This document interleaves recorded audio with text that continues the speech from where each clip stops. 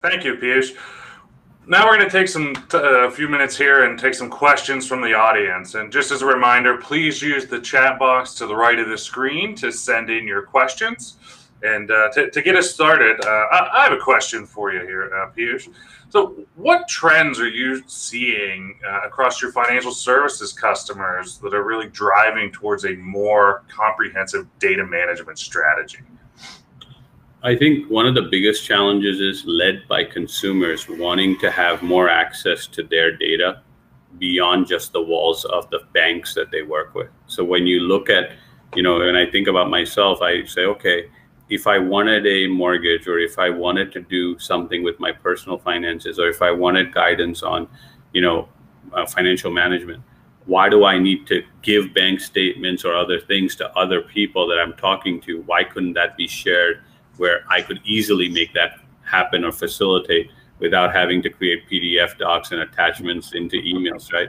And that's a simple example, but there's so many things like that. And if that example of Venmo is a classic example. It's become such a simple and important aspect, Venmo, Zeal, these payment sharing platforms that people use. Zoom as an international payment mechanism, that allows you to instantaneously transfer money to people around the world. I mean, these are things that make life easier, but they're driven by consumers' needs to say, hey, give me more of the ability to share my own data.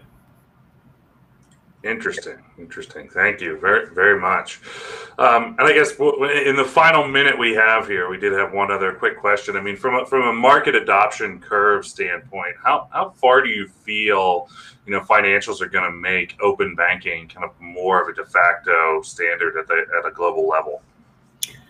I think it's inevitable. I think we are on that journey, and we've really accelerated that journey. If you looked at that, the Berlin Group and what they're doing around payment services, that's just one example.